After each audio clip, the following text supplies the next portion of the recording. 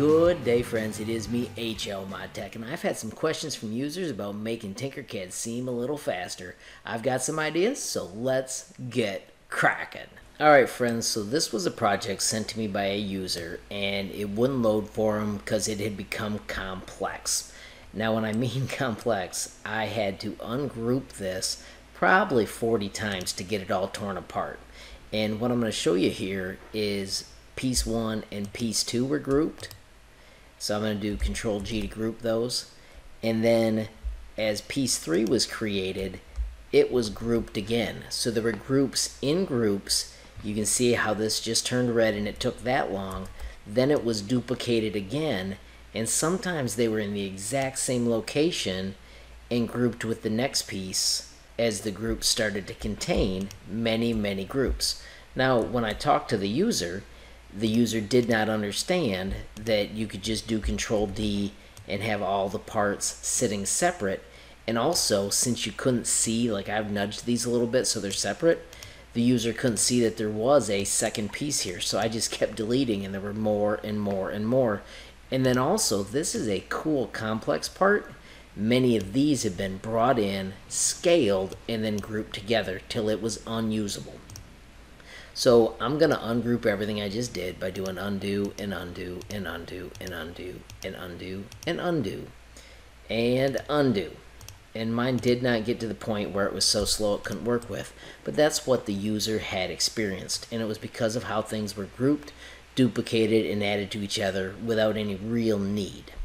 So the way I like to work with grouping is when I am all done. So say I wanted my gems and bones to be grouped. I'm going to, and I'll do Control Z because I didn't mean to grab that. I'm trying to just grab these parts and I'm going to hide them. This skull I know is very complex, so I'm going to hide it.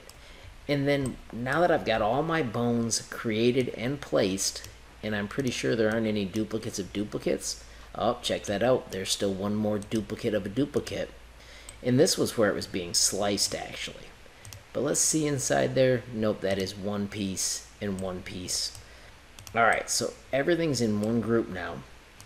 I'm going to grab that entire chunk and create one section of it. It still takes a long time because that's a lot of complex custom parts being grouped, but this is the smartest way I know of to group multiple shapes. And what we're doing down here is slicing them so that they cut off flat too.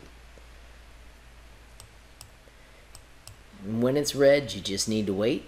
You're making Tinkercad work, so just be patient. Usually I speed up the video right here, but I'm going to actually leave that so you can see just how long it took. At this point I'm going to do show all and bring back my other pieces. Notice there is nothing hanging underneath. Or is there? I'm going to nudge these up. If you haven't seen this, I like to use Control up arrow, and it's going to go up 1 millimeter. It had everything, so I'm going to do Control Z, and I'm just going to select those pieces and do Control up. And that's nice and smooth like I would expect. So just a reminder, make sure you're only creating the parts you need, and I would only group when I'm done, and if I don't have to group it, like if this is what I wanted to 3D print, I would leave it as separate parts and export the entire thing to the 3D printer. The second thing I'd like to share with you is when you create something complex, you can save it as a part. So I'm going to do Control D on this little piece right here, and I'm going to drop it to the work plane. And notice it is called Tread, and I cannot change it. Well, let me show you how I made it. So it is just a sphere that I held down and I shrunk until it was size 1 or 2. When I pressed enter, I used Fit View to zoom in, and then I'm going to stretch it so it's long and skinny. I'm going to make it half as thick this way and half as thick this way. If we look at it from a corner, you can see that if we do Control D and rotate 2 of those, it makes that nifty little tread. I'm going to take those 2 and I'm going to rotate them 22.5 degrees to get the angle that I wanted. I'm going to grab this shape right now and I'm going to just make it a little larger. I'm going to make it 2 by typing the 2 right here. And I want several of these to go across this stair. So what I did was I took that pair. Notice I have not grouped anything yet. And I did Control D. I only used the arrow keys. And now without touching anything else, if I do Control D, I can move them across. I'm going to select this chunk and do Control D again. I'm going to nudge them up. And I'm going to nudge them a couple to the right so that they're centered pretty nifty. Notice going back to the last part of this project, I'm still not grouping anything. I am going to get this at an angle where I can only select these, and I've got them. I'm going to do Control D and nudge them forward, and then I'm going to take all of this. Oops, I missed one, so I'm going to do Control Z and delete all those. Let's grab this one more time and be a little more careful.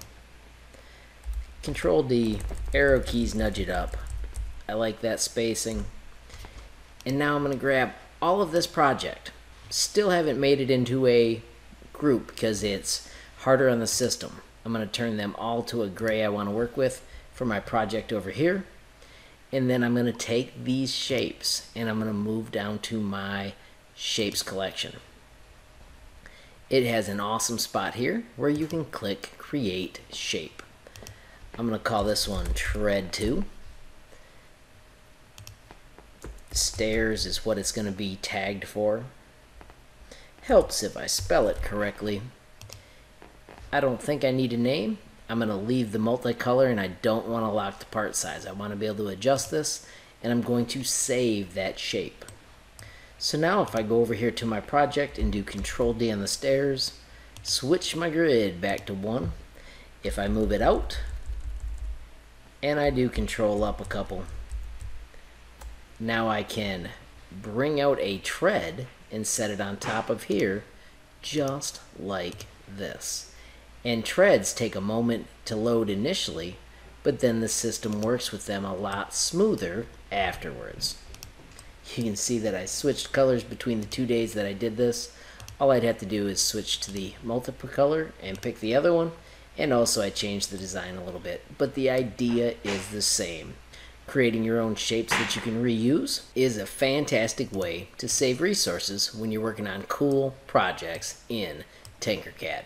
Alrighty friends, so hopefully those tricks will make you more efficient as you group things and you start to use parts which also are simpler for the Tinkercad system to work with. Friends, if you enjoyed the video, please give it a like. If you got a question, comment, or suggestion, add it down below.